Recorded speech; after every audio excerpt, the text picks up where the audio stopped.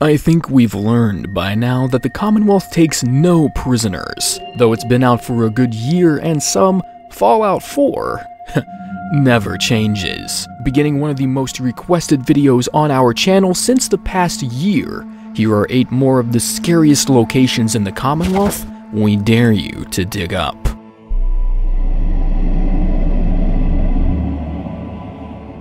Even before the Great War, Mr. Wayne Gorski was a bit of a nutcase and had trouble hiding the tinfoil hat on his head. After an electrical tower was stationed near his house, his conspiracy compass went off the charts, thinking that it was some sort of strange mind control device in disguise of an electrical tower. Just telling by where the cabin is located, it looks like he's a personal fan of living off the grid. So when the tower was constructed out of nowhere, his concerns were reasonable. Taking personal offense to the tower, Gorski decided to construct a little device of his own. He planned to build a mini nuke that would break apart the tower, and when you go inside, you can even scavenge the remnants of the failed creation.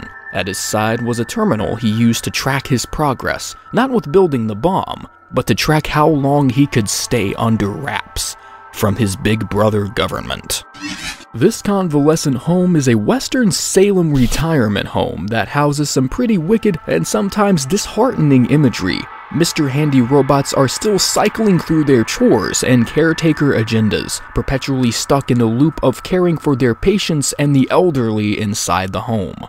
Thing is, all of the residents in the home have long since deceased and are now only decomposing corpses. Not only deceased, but even more eerily have been posed and displayed as though they were acting out a scene from their life in which they were alive.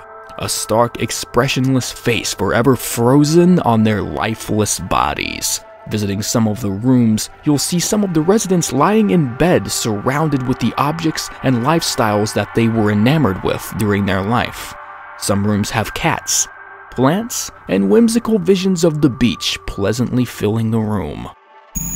If you remember happening upon Vault 106 from Fallout 3 and observing the many visions and hallucinations that the location had in store for its intruders, you may be sensed with familiarity when entering the Hallucinogen Inc. building, featuring an impressive display of non-lethal pre-war weaponized gas. The company produced hallucinatory gases and fumes to suppress enemies. A considerable portion of the noxious fumes withstood the nuclear catastrophe, and now have leaked all through the building, giving any intruder a nice acid trip or two upon entry. One side effect of the gases, of course, insinuated by the company is hallucinations and palpable delusions, which is why when you enter the facility, gunners and raiders are seen fighting nothing. A room will greet the player with an announcement, "Try some products," to find out that all of these gases and devices were actually being sold to investors. Bastards. The Federal Surveillance Center can be found just on the brink of the map before delving into the deeper crevices of the glowing sea. The Surveillance Center provided safety and security against nuclear bomb threats for surveillance experts to continue to gather information on people even after the war. As you explore around, the first thing you may pick up on is that the bunkers were not adequately stocked with provisions, or even properly sheltered like employees were promised. One holotape in particular follows the testimony of Buzinski, an employee that watched his own best friend get atomized and ripped to shreds by the blast because he wasn't able to make it into the bunker in time. This is government employee number 011. Screw this government bullshit. This is Buzinski. The story surrounding the decline of the surveillance center is shrouded in obscurity, and a little bit of sadness as well. The Concord Speakeasy is an unmarked location on the map of the Commonwealth, but that's not to say this little place didn't have some disturbing imagery. There isn't much other than lootables and the occasional day tripper bottle, a rare chem in Fallout, but one scene in particular always had people raising some concerns with what may have happened here. 3 mannequins holding machetes and other various bathroom appliances, like a plunger, not sure why, are surrounding a beheaded corpse in the bathtub. Maybe just one of the Concord citizens exercising their demented sense of humor, or maybe the subject matter of how everything got here is much darker. You aren't offered a lot of context to put the pieces together, just a skeleton with his life being threatened by a bunch of mannequins. The Finn Street sewer houses one of many deranged serial killers in the Commonwealth. Appropriately labeled the Finn's Phantom, this killer has transformed his entire living space into a menagerie of terrible attractions. The sewer looks less like a sewer and more like a horrific funhouse designed to scare unwanted visitors and dissuade them from attacking. Some of his victims have been beheaded and their heads replaced with animal skulls, some chained up in dog cages and treated like beasts. Following the holotapes of the killer, the Finn's Phantom becomes extremely interested in the detective pursuing him, and would like to add him to his collection of horrors. This, of course, led to the killer's predictable and long-awaited death.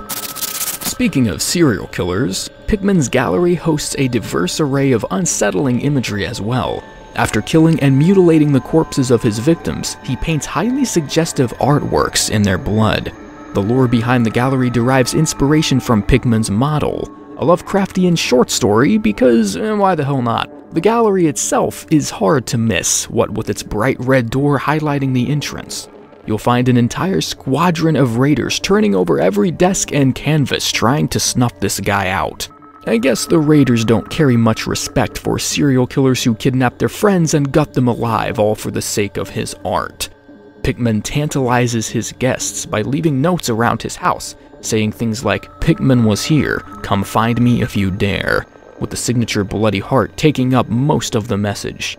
You can also find Pickman's blade, a rare legendary weapon, in the room of the killer. The Parsons State Insane Asylum, built by the Cabot family, has admitted both stable and sinister patients of the like, and it's actually one of the only buildings left in the Commonwealth still being patrolled with a bit of organization. Not the usual shoot-on-sight reactions we're accustomed to, thanks to the raiders.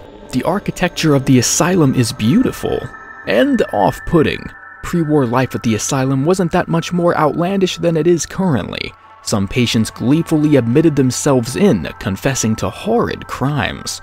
Lorenzo Cabot, one of the overseers of the construction of the building, explored the lost city of Ubar, and he returned with an esoteric artifact that he claimed gave him supernatural abilities beyond anything that anyone has ever seen. His son ended up admitting him into the asylum for the safety of himself and his loved ones. If you missed the Death Garage or the Dunwich Borers, I might suggest our original Top 5 Creepy Locations video for Fallout 4. We have a few locations you may not have seen during the length of this video, so I recommend giving it a watch. Educate someone and share this video with a friend. Until next time.